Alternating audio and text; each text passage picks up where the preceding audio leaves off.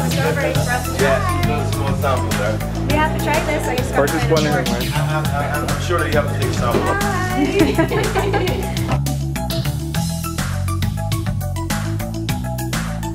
By the time I got to the crane, I mean, when I pulled up to the gate, the guard is like, well, you know, I had to give him my name. He's like, okay, well, welcome, Miss Jones. And I drove on through. I was like, ooh, all right, cool.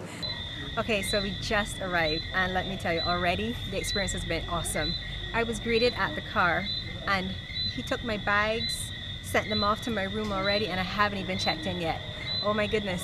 And when I got to the parking lot, they were all there greeting me and directing me where to park, and they opened my door for me and took my luggage, my bags, everything. The service, I think, overall at the crane blew me completely away.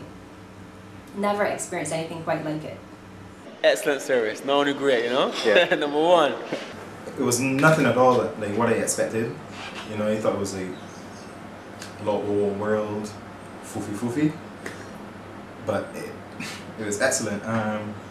The room, I liked the room. It was simple but very, very tastefully decorated. And the plunge pool for sure. On the balcony, it was nice. Oh, the rooms are awesome.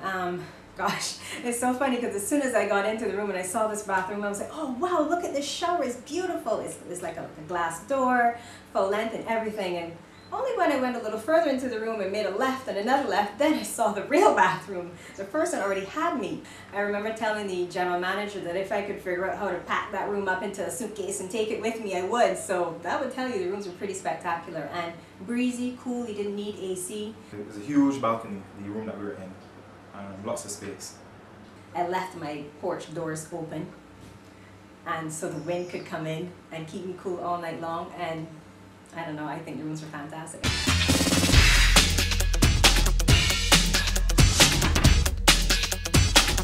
Barbados, this is for you, man. Yeah. We're doing this for you.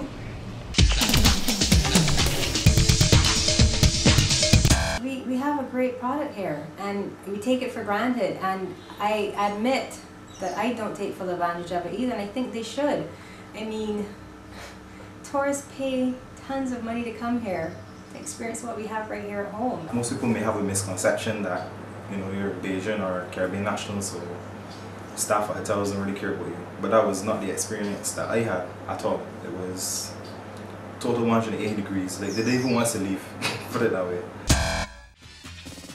I find the crane has been very good at accommodating all kinds of preferences. Meat, whether you eat meat or not, you can find something at the crane. Just a reminder, we're at Carriage House. And I've got a nice garden salad going here with some sun-dried tomatoes and some cucumber, grilled vegetables in my wrap. And what did you get, Kurt? I got the crab. It's a crab salad wrap with vegetables also. We just ordered it like 5-10 minutes ago and it's here already. One of the things I found about their menu that was pretty good, they had a wide variety. You had some vegetarian dishes, you had meat lovers, beef, lamb, pork, chicken, and fish, lots of fish. I only eat fish, so I was really, really pleased to see that. And not just one fish dish either. Really good. Does that get a 4 thumbs up? 4.5. 4.4. Oh, 4.4. All right. I had a red onion and tomato tart, which was really, really good, very creamy, and because it had goat cheese. And for my main, I had black and dorado, which is dolphin, and on potatoes, almost like a scalloped potato. And it was really, really good. It wasn't overly seasoned that you couldn't taste the flavor of the fish or the potatoes. It was very, very nice. And for dessert, I went over to Zen. Yes, I went over to Zen. Didn't have sushi. Sushi is off the chain at Zen. I don't need to sample the sushi, but I never had their desserts. And I tried a lychee dessert for the very first time ever, and it was delicious. And the Sunday, the brunch with the gospel choir, I thought that was a nice touch also, because I had no idea that they come there every Sunday. That was nice. I think a nice start if you're spiritual or religious, that would be nice. The whole atmosphere is very conducive to families, for sure. Anything you want to do, I'm sure that you could do it at the crane. That's what I liked about it the most.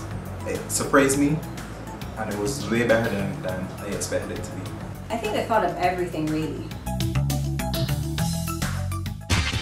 We're on our way to the Concord! Woohoo! This is why I am not a pilot. You know, it's here in Barbados. Come and experience it for yourself. This is the same video you're going to watch on board the plane. So this is for guests that have difficulty making it up the stairs.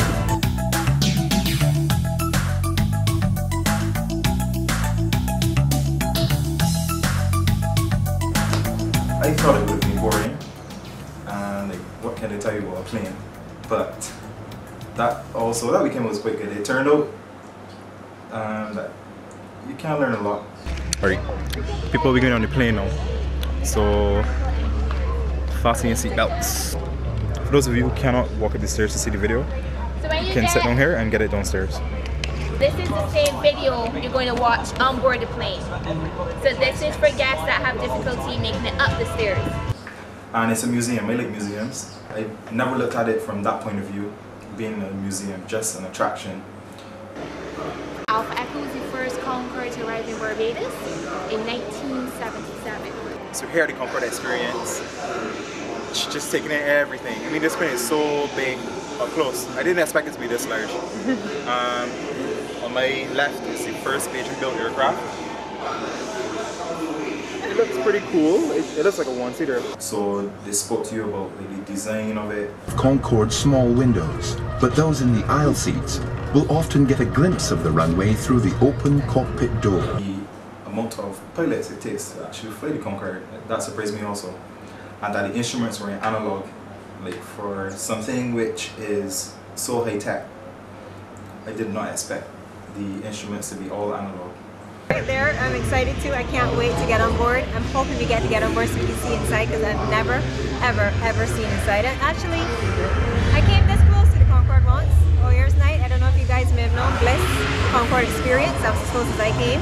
I thought it might have been boring. I have to be honest. I thought it might have been a little bored. But when I got there and I actually saw it, and I got to tour it, and I got to watch the films about it and see the people that traveled on it and see how the VIP lounge looked, and got to try to do the flight simulator where I actually flew the Concord. Okay, well I didn't fly it, I kind of crashed it.